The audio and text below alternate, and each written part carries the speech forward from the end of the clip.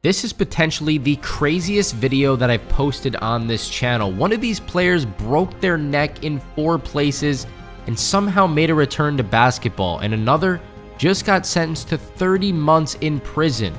You're not going to want to miss this. This is what happened to the top 10 picks of the 2000 NBA draft. Coming into the 2000 NBA draft, Kenyon Martin was coming off of an incredible senior season at the University of Cincinnati, where he would be named as the 1999-2000 Player of the Year, averaging 18.9 points, 9.7 rebounds, 1.4 assists, 1.4 steals, and 3.5 blocks per game. It was very difficult for scouts not to be in love with his game, with NBADraft.net giving him a prospect score of 106 out of 120. Scouting teams around the league were head over heels for his athletic ability, play above the rim, shot blocking ability, his ability to control the boards on both sides of the ball, and his clutch gene. However, there were definitely some doubts if he would be able to dominate the paint the same way that he could in college due to his 6'9" height at the power forward position and the lack of upper body strength that he had at the time. While this is more than an ideal size for a power forward in today's game, back in 2000, it was still not out of the ordinary for teams to build twin tower type lineups. Along with this, some speculated that this would culminate in him suffering through constant injuries once he was actually in the NBA. Many compared his game to Rasheed Wallace, and as expected, the New Jersey Nets used the first overall pick to add Martin to their roster. When asked about his draft night experience years after his retirement, Martin was quoted as saying, "People ask me about my career and my highs and lows. The happiest moment of my career was just getting drafted. Just getting drafted, period. My draft picture. That's the only picture I got hanging up in my house right now. It meant so much, and I'm crying shaking David Stern's hand." Martin would have a very successful rookie season, proving that he was more than capable of holding his own in the paint at the professional level, leading the Nets in blocks per game with 1.7. He was named to the All-Rookie First Team. However, without much elite talent on the team, New Jersey would struggle their way to a 26-56 record. In the offseason, they would make a crucial addition to the team in Jason Kidd, one of the best playmakers that the game had ever seen. The Nets would have an incredible turnaround season, more than doubling their 26 wins from the previous year and ending their 2000-2001 campaign with a record of 52-30. Despite only being in his second season, Martin would lead the team in points and blocks per game with 14.9 and 1.7 respectively. New Jersey would go on a deep playoff run this year, beating the Indiana Pacers in the first round in 5 games, the Charlotte Hornets in the second round in 5 games, the Boston Celtics in the Eastern Conference Finals in 6 games, but then they would have the misfortune of running into the Shaq and Kobe-led Los Angeles Lakers in the NBA Finals. While Martin had proven that he would function well in the paint at the NBA level, trying to score on and slow down a force like Shaquille O'Neal is an entirely different beast. The Nets would fall in just 4 games, however, this would still be one of the most impressive single-season turnarounds in recent history. After the masterclass that Shaq put on in those NBA Finals, New Jersey would pick up Dikembe Mutombo in the following offseason to help aid Martin against much larger opponents in the paint. While Mutombo would go on to lead the team in blocks this season, Martin would dominate the boards, leading the team with 8.3 per game. Once again, the Nets were poised for a deep playoff run, and they took care of business, beating the Milwaukee Bucks in 6 games in the first round. They then proceeded to sweep the Boston Celtics and Detroit Pistons to get to their second consecutive NBA Finals. This time, they would take on the San Antonio Spurs. While New Jersey fared better in this series, they still would fall short of a title, losing the series in 6 games. Over the offseason, minor adjustments will be made to the roster, the biggest being replacing Mutombo with Alonzo Mourning, another legendary center with a traditional skill set for the position. This would go on to be the best individual season of Martin's career, with him making his first and only All-Star appearance. He once again led the Nets in rebounds and blocks per game with 9.5 and 1.3 respectively. While the Nets were able to make the previous 2 NBA Finals, they were stopped short in the second round by the eventual champion Detroit Pistons in 7 games. After a disappointing postseason for New Jersey, they felt as if a trade was necessary and dealt Martin to the Denver Nuggets. In a sign-in trade, New Jersey would acquire 3 first-round picks, and Martin would go on to join a very solid Denver Nuggets team built around a budding star in Carmelo Anthony. While Martin did not lead Denver in any statistical category in his first year with the team, he would play an incredible second fiddle to Anthony. However, with the Western Conference being absolutely loaded around this time, they would fall in the first round to the San Antonio Spurs, just 5 games. In the 2005 to 2006 season, Martin would miss a substantial chunk of the season due to an injury, only playing 56 games. And the Nuggets once again fell in the first round in 5 games, this time to the Los Angeles Clippers. Martin would only be able to participate in 2 games in the following season due to injuries. However, when he made his return in the 2007 to 2008 season, he would regain his position as a full-time starter. He would continue being the starting power forward for his remaining time in Denver. However, the team would not be able to achieve much in the postseason, and injuries would increasingly begin to take their toll on Martin. After the 2010 to 11 season, Denver would go into rebuilding mode, and Martin would walk to free agency, where he signed with the Los Angeles Clippers. This would be the first time in his career that he strictly came off the bench, serving as a backup and mentor to Blake Griffin. Despite the handful of injuries that he suffered at this point in his career, he was still a very effective rebounder and rim protector, but the Clippers would still fall in the second round of the playoffs. After his 1-year run with the Clippers, he would reunite with Carmelo Anthony, this time on the New York Knicks, where he spent the next 2 seasons. He would then fluctuate between starter and bench player on the Knicks in the limited time that he was able to take the court. Over those 2 seasons with the Knicks, he would only play in 50 games. His final year in the league would come in the 2014 to 15 season, where he would only play in 11 games with the Milwaukee Bucks. And after his NBA career had ended, Martin joined Ice Cube's Big 3 basketball league, and he helped lead the trilogy to an undefeated season in 2017, and later became the team's head coach. Now he gets to kick back, relax, and watch his son, Kenyon Martin Jr., play for the Philadelphia 76ers. Despite being the 2nd overall pick in the 2000 draft, most NBA fans have forgotten about our next player completely. Despite struggling at the professional level, Stromile Swift was a highly touted prospect coming into the 2000 NBA draft. In his final year at LSU, he was named as the SEC Player of the Year. Scouts were in love with his jumping ability, and he turned heads when he jumped from the free throw line as a high schooler. However, he was looked at as a raw talent type of guy that would have to be carefully developed if he were to become a top talent in the league. NBADraft.net gave him a prospect score of 99 out of 120, and many scouts compared him to Shawn Kemp. The Vancouver Grizzlies would use their 2nd overall pick to add him to their already well-rounded roster that included Sharif Abdur-Rahim and Mike Bibby.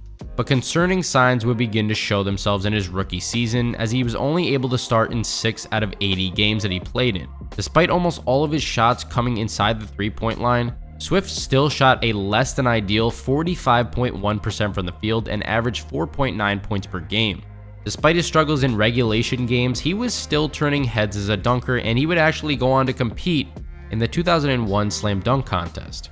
The 2001 to 2002 season would be the best of his career. However, he would still struggle to break into the starting lineup, only serving as a starter in 20.5% of the games that he played in.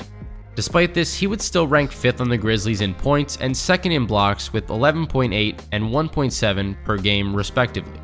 While Swift would not show much growth into his final 2 years with the Grizzlies, the team would begin to develop into playoff contenders, making postseason appearances in both the 2003 to 2004 and 2004 to 2005 seasons. But they would be swept in the first round both times by the San Antonio Spurs in 2004 and by the Phoenix Suns in 2005. The 2004 to 2005 season would be the final time in Swift's career that he was able to average double-digit points per game. In the offseason following the 2004 to 2005 season, Swift would sign with the Houston Rockets, where he would play a very similar role. After just 1 season with Houston, they would trade him and Rudy Gay back to the Grizzlies for Shane Battier. In the 2006 to 2007 season, Swift would once again struggle to gain the attention of the coaching staff, and it was very clear that he didn't have what it took to become an elite NBA talent like many had hoped. Midway through the following season, Memphis would trade him to the New Jersey Nets for Jason Collins and cash considerations. After a short-lived stint with the Nets, where he would only play in 27 games, he would be waived from the team. Despite this, he would quickly be signed by the Phoenix Suns. However, after only averaging 3.0 points and 2.5 rebounds in the 2008 to 2009 season, he would be forced to begin his career overseas with the Shandong Lions. Nowadays, Swift coaches high school basketball at Word of God Academy in Louisiana and led them to 2 ACEL state championships in a row. Although the next player on our list would prove himself as a skilled inside scorer, his career would be cut unexpectedly short due to injuries. Darius Miles entered the NBA straight from high school and showed loads of potential through his short time in the league. Coming into the draft, NBADraft.net gave him a prospect score of 98 out of 120. Scouts were very high on his athletic ability, how he ran the floor, and his handle. However, with him coming from high school, there were obvious concerns on if his body would be able to keep up with grown men.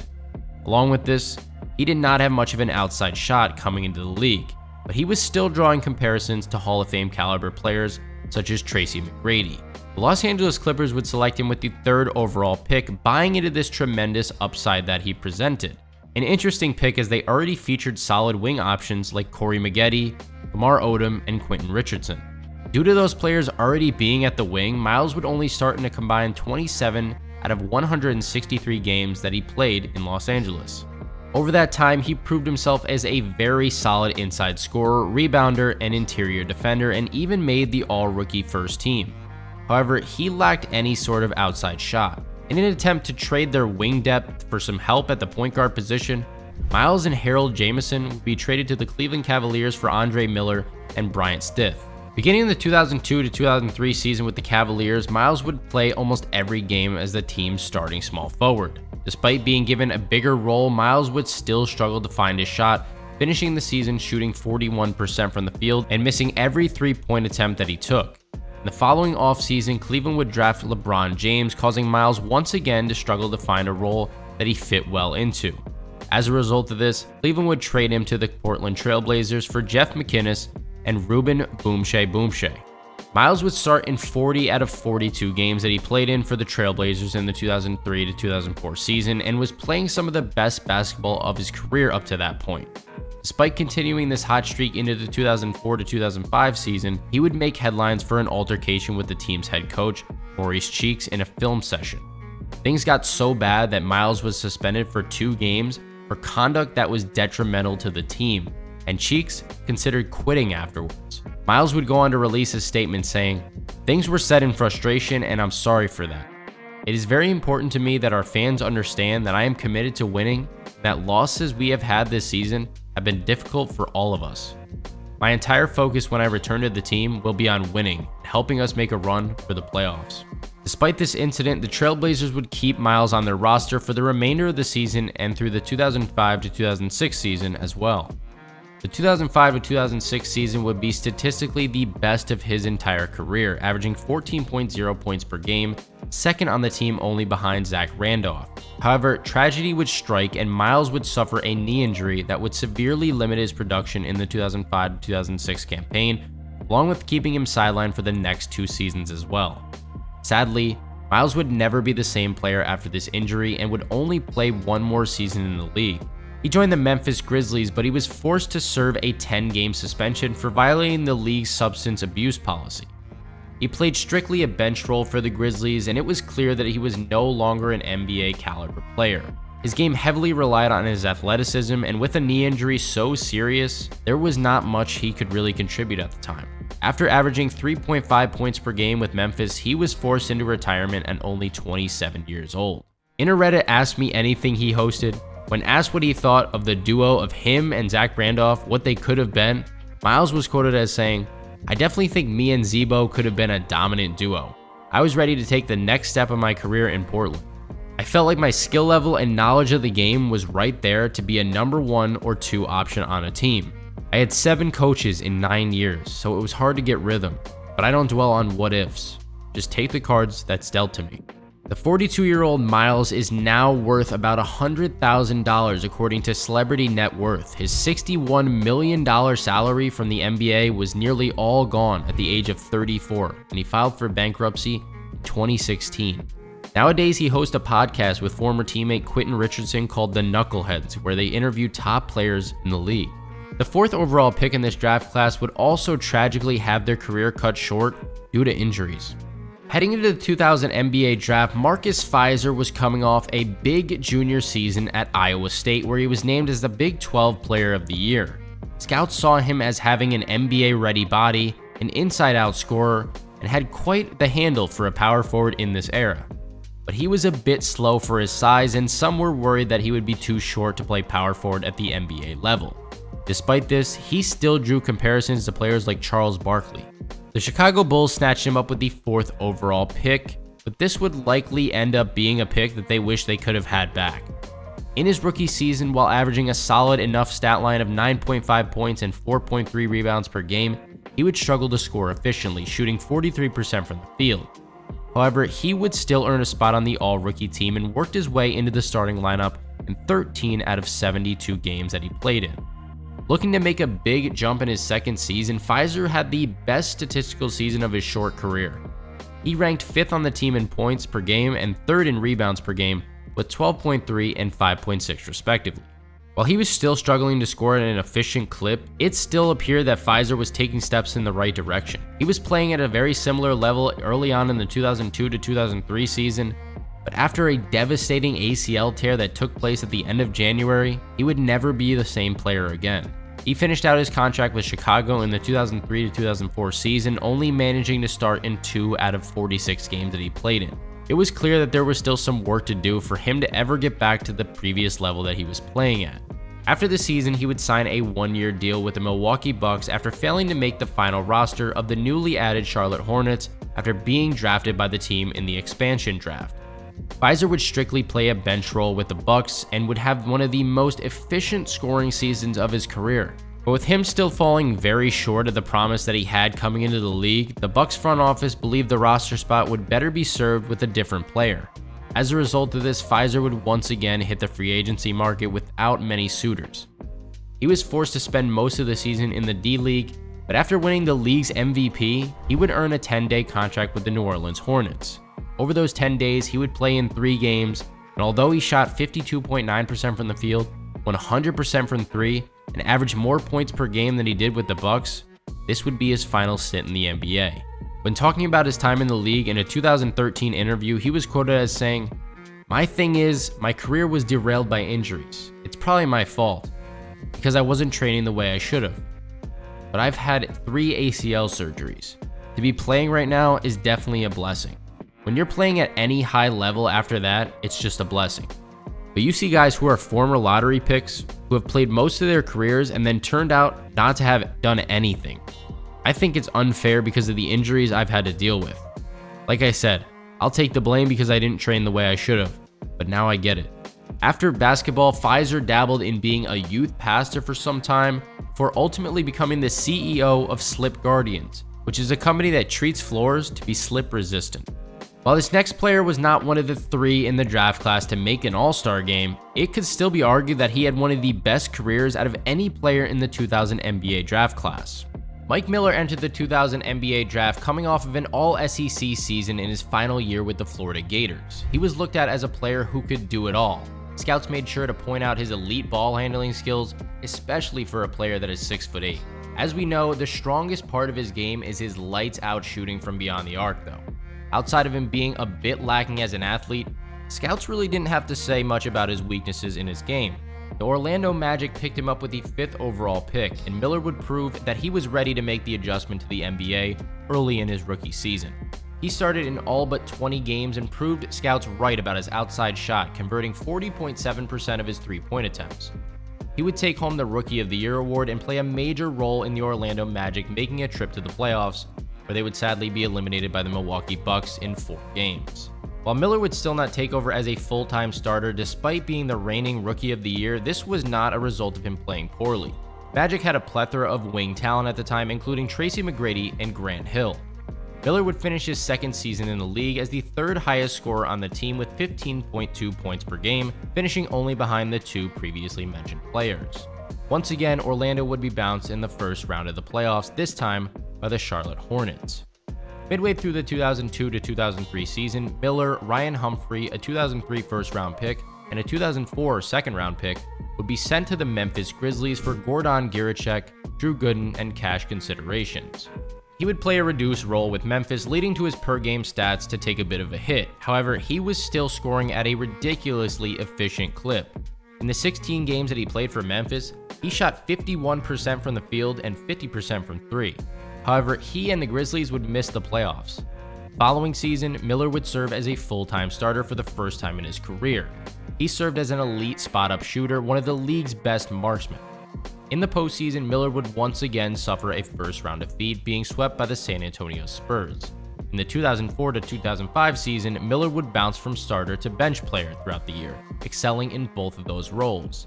It would be his best scoring season since the year he was traded to the Grizzlies. Although Memphis made a return to the playoffs, the roster didn't have what it took to keep up with some of the top teams in the league, and they would be swept in the first round, this time by the Phoenix Suns. The following year, Miller would thrive coming off the bench. Despite only starting in 9 games throughout the season, Miller would still see improvements to his scoring and rebounding numbers. This earned him the honor of being the league's 6th man of the year. But in the playoffs, he would once again be sent home in embarrassing fashion, being swept in the first round, this time by the Dallas Mavericks. It seems like everybody is just taking their turns, sweeping Mike Miller in the playoffs. You gotta feel bad for the guy. This would be the final time that he was a part of a playoff team until the 2010-11 season. Leading up to this, he played one final season with the Grizzlies before being a part of a draft day trade that sent him, Brian Cardinal, Jason Collins, and Kevin Love to the Minnesota Timberwolves, while the Grizzlies received Marco Jaric, Antoine Walker, Greg Buckner, and OJ Mayo. But after just one season in Minnesota, Miller would be on the move again, this time landing with the Washington Wizards. This deal sent the 5th overall pick in the 2009 draft, Alexei Petrov, Etan Thomas, and Darius Songalia to the Timberwolves, while Randy Foye and Miller would join the Wizards. This would be another one-year pit stop that culminated in missing the postseason. After being sick of not seeing the playoffs, Miller would join LeBron James, Dwayne Wade, and Chris Bosh in signing with the Miami Heat in the 2010 offseason. Miller was the perfect addition to this big three, as the Stars all struggled with outside shooting, which likely would have led to a detrimental lack of floor spacing. He would come off the bench as James and Wade would take up the starting wing spots. Despite Miller's scoring numbers being nearly cut in half from just the season before in Washington, it was clear that he was more than willing to sacrifice individual stats for the team's success.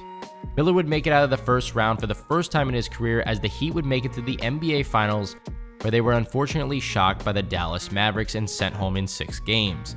But they would be back in the finals the following season, this time taking on the Oklahoma City Thunder, and the veteran Heat team would prove to be too much for the Thunder, and they would win this series in just 5 games, giving Miller the first ring of his entire career. In the 2012-13 season, he would add another ring to his resume, this time taking down the San Antonio Spurs in a hard-fought 7-game series. Shockingly, Miami would waive him from the team after this season, and he would make his return to the Memphis Grizzlies. Miller played a larger role in Memphis, leading to him seeing a spike in points per game. Memphis would make the postseason, however, they ran into an elite Oklahoma City Thunder team that they would fall to in 7 games. In the offseason, he would run it back with LeBron, this time in Cleveland. With Miller being 34 years old at the time, he was far from being the contributor that he once was, but he was still an elite shooter. He would only average 7.3 minutes per game in the finals, and they would be taken down by the Golden State Warriors in 6 games. He would then spend the final 2 years of his career with the young Denver Nuggets team, where he would mainly serve as a mentor. And as of February 2023, Miller is a basketball agent for LIFT Sports Management, a company that he founded alongside Donnie McGrath, who is a former Providence College basketball player. They are an athlete representation service that works with highly skilled prospects. Up next is a player from this draft class who had their career majorly altered due to an injury. DeMar Johnson would share the floor with Kenyon Martin at the University of Cincinnati, where he would be named as an all-conference player. Scouts were very interested in his athletic ability and his elite deep ball, along with his versatility that allowed him to play the point guard, shooting guard, or small forward positions. However, with him being only 1 year removed from high school, there were some serious concerns about him being shoved into the NBA. Despite this, he was still drawing comparisons to Scottie Pippen, leading to him being selected with the 6th overall pick by the Atlanta Hawks. In his first 2 years in the league, he would struggle scoring around the basket due to his slim frame. Despite this, he did show a lot of promise with his outside shot, shooting 36% from 3 in his 2nd season. However, this season would be cut short, and Johnson would also miss the entirety of the 2002-2003 season due to suffering a broken neck that came as a result of a car he was in crashing into a tree, and it ultimately caught on fire. This was a brutal wreck that caused Johnson to crack 4 vertebrae in his neck, and he was nearly paralyzed.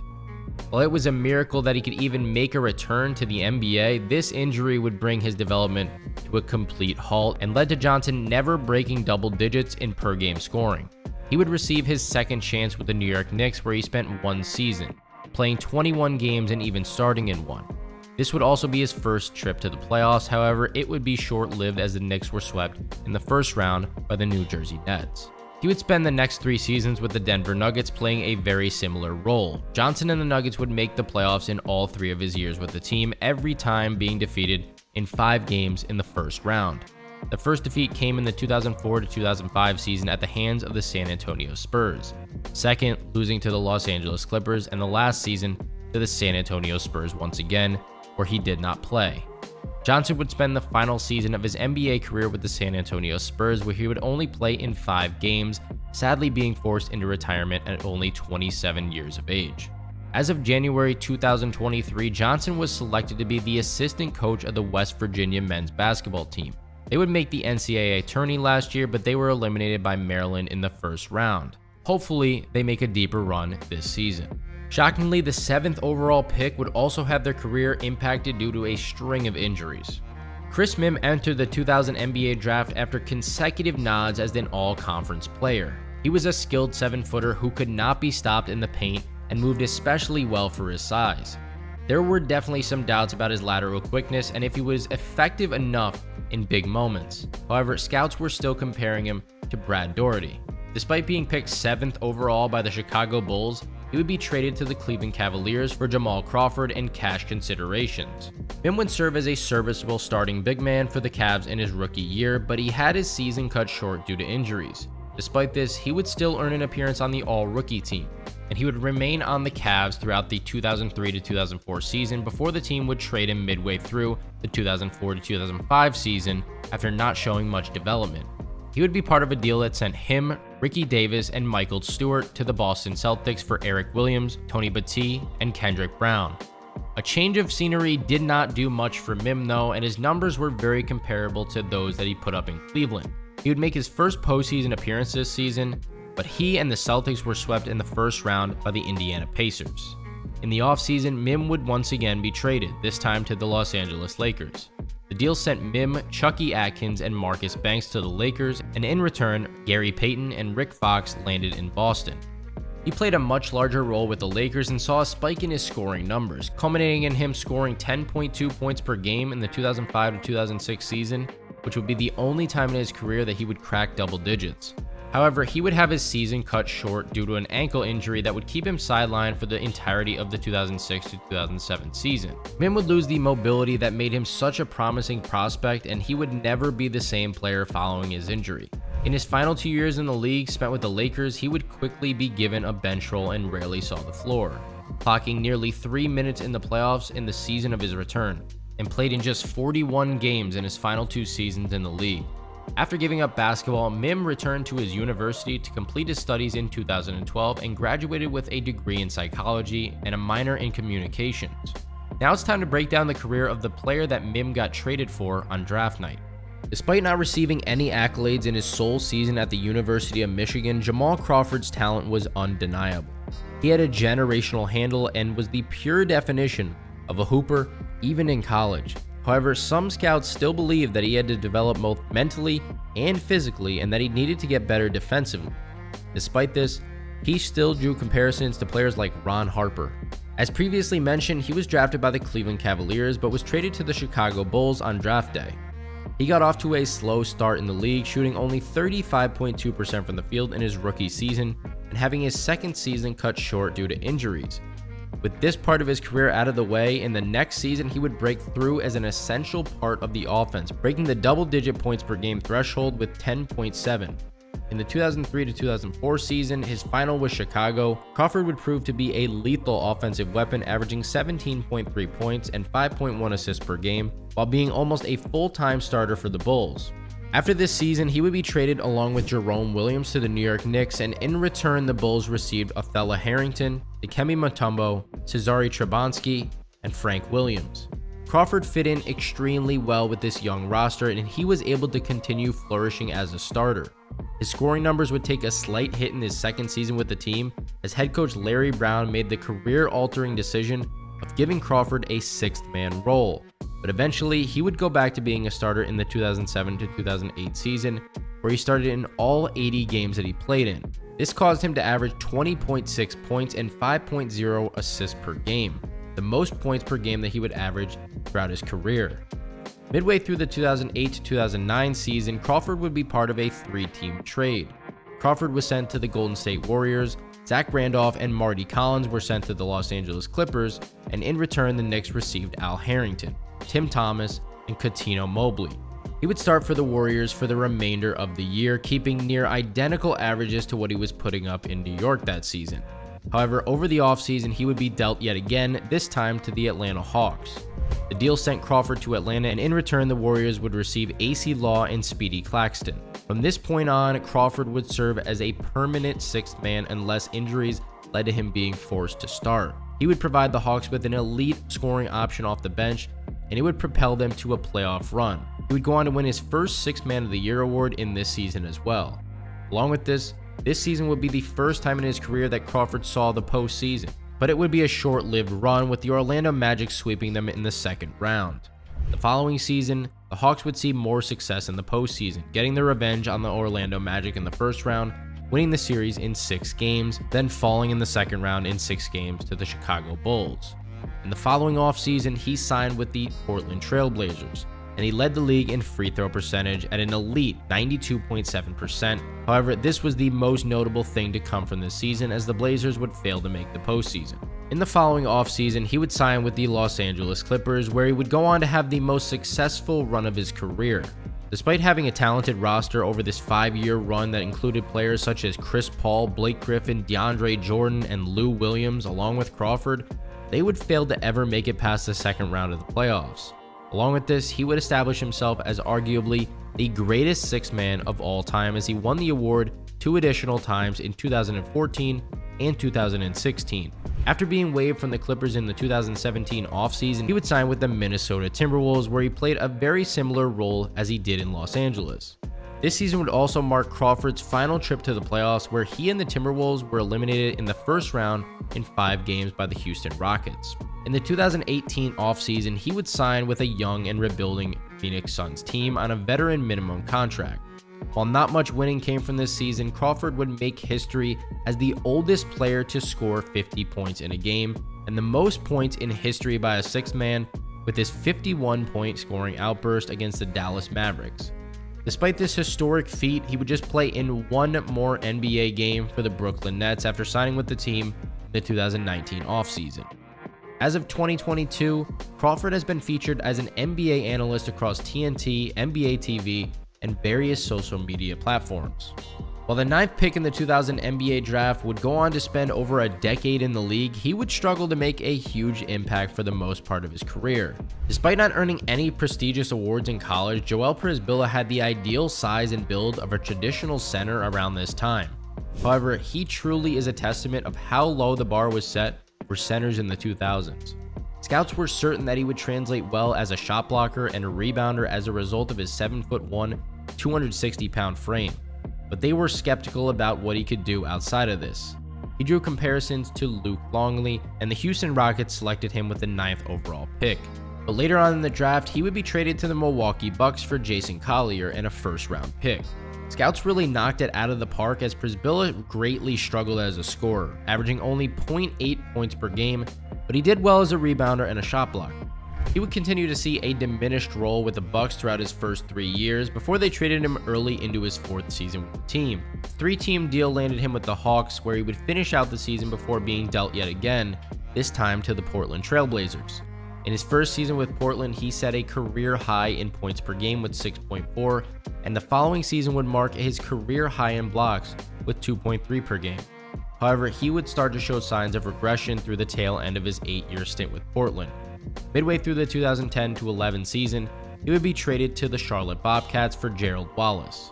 This was a controversial trade, as it was a clear sign that the Bobcats were tanking for a chance at a lottery pick. After 1 year in Charlotte, Przybilla would return to Portland, where he played in 27 games and started in 19. The 2012-13 season, he would make yet another return, this time coming back to the Bucks, where he would play his final 12 games of his career. He now resides in Wisconsin and enjoys hunting and fishing in his free time, along with raising livestock and growing crops. Rounding out the top 10 picks of the 2000 NBA draft is a point guard who went on to be a solid bench player for a handful of teams, but recently found himself in trouble. Keyon Dooling was coming off of an all-conference nod in his first year at Missouri. In college, Dooling was a one-man show on offense. He could poster almost anybody on the floor and had an incredible outside shot. But some were worried about how he would perform at the point guard position in the NBA, as he struggled passing the ball, as he was viewed as more of a pure scorer, earning him a fair share of Steve Francis comparisons. He was selected 10th overall by the Orlando Magic, but was traded to the Los Angeles Clippers along with Corey Maggette, Derek Strong, and cash considerations for a future first-round pick on draft day. Dooling would get off to an extremely slow start in the league, starting in only 2 games in his first 3 years of the league. However, in his 4th season with the Clippers, he would start in 24 out of 58 games that he played in. Despite this, his scoring numbers remained similar to when he was coming off of the bench, averaging around 6 points per game. When he was given the chance in the 2003-2004 season, he shot an abysmal 38.9% from the field and 17.4% from 3. After this season, Dooling would sign with the Miami Heat, where he served as a bench player. His numbers would plummet from the previous season in Los Angeles. However, he received another chance in the following offseason with the Orlando Magic. But once again, he would struggle to recapture the offensive prowess that he possessed in college. In the 2008 offseason, he was traded to the New Jersey Nets, where he would spend the next 2 years. In his first season in New Jersey, he set a career high in points at 9.7 per game. He was beginning to round out his game a little bit more and become more of a passer like scouts wanted to see from him coming out of college. Despite this, the Nets would let him walk in free agency, and he would sign to the Milwaukee Bucks the 2010-11 season. He would crack 3 assists per game for just the second time in his career this season with Milwaukee, but it would not be enough for the team to re-sign him, and he joined the Boston Celtics in the following season. With Dooling now in his early 30s, he would begin to play less and less, only seeing the floor in 46 games as a Celtic before signing with the Memphis Grizzlies in what would be his final season. In the 2012-13 season, Dooling played in just 7 games, but over that stretch he had the best field goal percentage and second best three-point percentage of his entire career. While this would only culminate in 4.4 points per game, it proved that if he was drafted to a team that could have developed him the right way, there is a chance that he could have been a solid talent in the NBA. As of February 2023 though, Keyon Dooling was sentenced to prison for his role in defrauding the NBA's health and welfare plan. He was sentenced to 30 months in prison per an announcement from the US Attorney's Office. And I'm sure that's not quite the life that he must have imagined after being in the NBA. Now, if you guys did enjoy this video today, make sure that you guys do me a solid and hit that subscribe button. Also, if you want to check out some more content, I have plenty of it. I will catch you guys in the next one.